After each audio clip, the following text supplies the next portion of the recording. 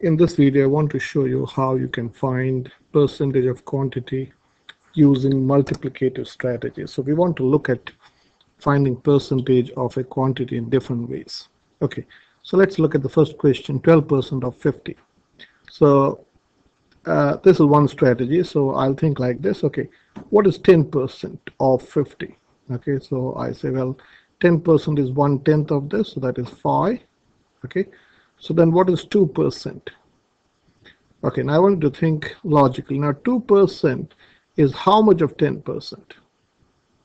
2% is 1/5. Okay, so if you divide 10 by 5, you get 2%. Okay, so if you divide to get 2%, you have to divide 10 by 5. You have to divide 10 by 5 to get 2%. So you do the same thing to this number. So divide by 5, so that is 1. So this is one way of doing it, is to 12%. 10 plus 2 is 12. So 12% would be 6. So this is one way of doing it. So I want to think in a different way. There's nothing wrong here, but instead of saying 12% of 50, 12% of 50, 12% of 50, let me write the statement, is same as, if I make this 100, is suppose of 100, is same as what percent of 100?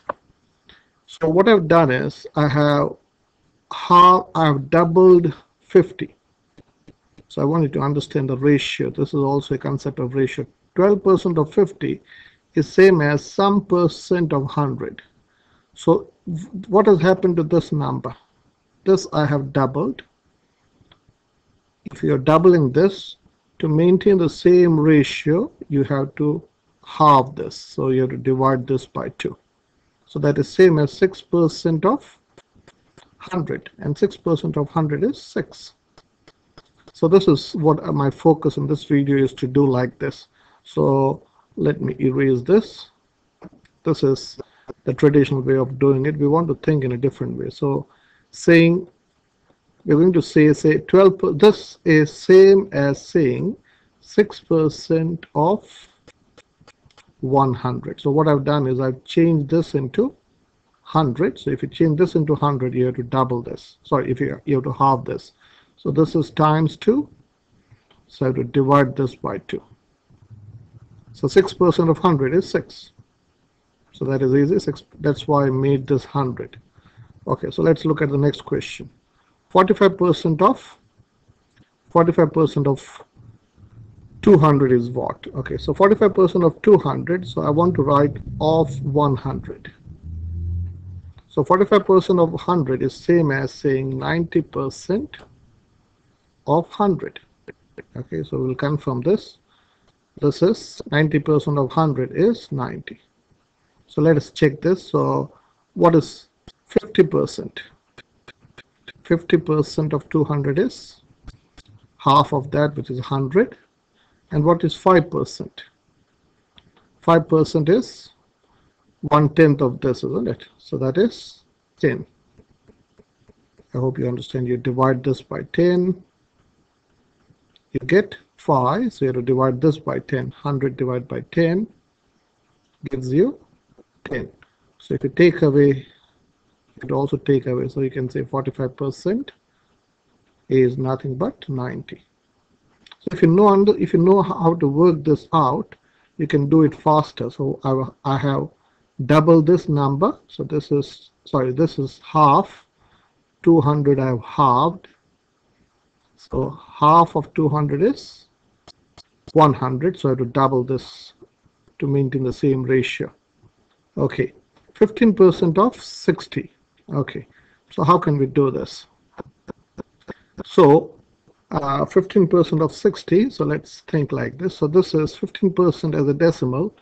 Can we say this is 0.15 times 60? Okay, so I want to change this into 10. Okay, so that is this I have divided by 6. So to multiply by 6 here. So I hope you understand this. And then I've divided this by 6 to get to 10. So to maintain to get the same answer, you have to increase this by 6.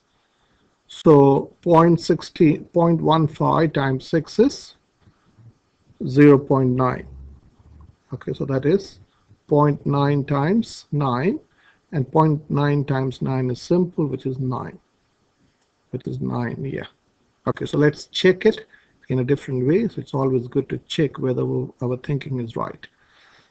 Okay, so let's find 10%. 10% of 60 is 6. So 5% is 3. Okay, there's nothing wrong in this, but we are trying to think in different ways. Okay, let us look at this. 62% of 40. So if I write this, I want to write this of 10. Okay, so this has become, this I have divided by 4. Okay, this is divided by 4. So this is 62% of, so if you divide this by 4, you have to multiply this by 4. Okay, so so this is, if you multiply this by 4, so let us do 62 times 4. 4 times 2 is 8, so it is 248%.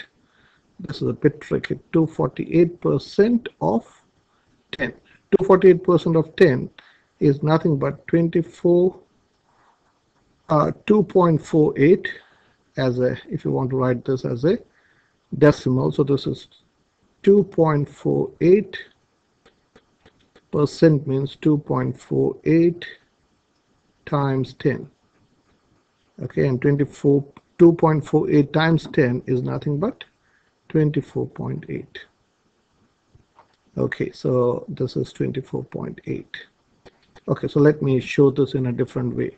So what I'm saying is, this is, let me write this, 62% is same as 0.62 times 40. Okay, now let us check this in a different way. So this is, if you halve this, suppose if you halve this, you have to double this. So if you double this, this is 1.24. Okay, so what I've done is, so let me show this, 0.62 times 40. So let me drag this up. Oops. Okay, so let me scroll this to this. So menu and run. 0.62 times 40,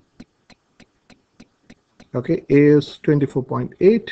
Okay, and 1.24 times 20 is also 24.8. So what I'm doing is, we are not using calculator, so this is same as, I'm again halving this. If you halve this, you have to double this number, so that is 2.48. And 2.48 times 10 is 24.8. So this is called doubling and halving strategy. So the 120% of 50 is same as 1.2 times 50. So I want to make this a whole a 100. So this is times 100. So this is equal to, this is equal to. So if you double this, you have to halve this. So half of 1.2 is 0.6. Okay, so and 0.6 is 6 tenths. 6 tenths times 100, which is 60. So here the answer is 60. So 120% of 50 is 60. Okay. Okay, the next question, 40% of 32. So this is 0.4 times 32. Okay, how can we do this? So 0.4 times 32. So if you make this, this is, suppose if you make this 0.1, this is, you're dividing this by 4. So to multiply this by 4. Okay, so 40% of 32 is 0.4 times 32. So I'm changing this. I have divided by 4. I've divided this by 4. So to multiply this by 4. So 32 times 4. 4 times 2 is 8, and 4 times 3 is 12. So it's 128. So which is 0.1 times. So this is 1/10 times 128, which is 128 divided by 10, which is 12.8. So let us check this.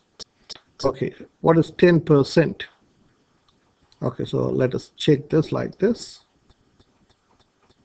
Okay, so what is 10% of 32? 10% is 1/10 of this, which is 3.2. Okay, so 20%. 20% is double of this, which is 6.4.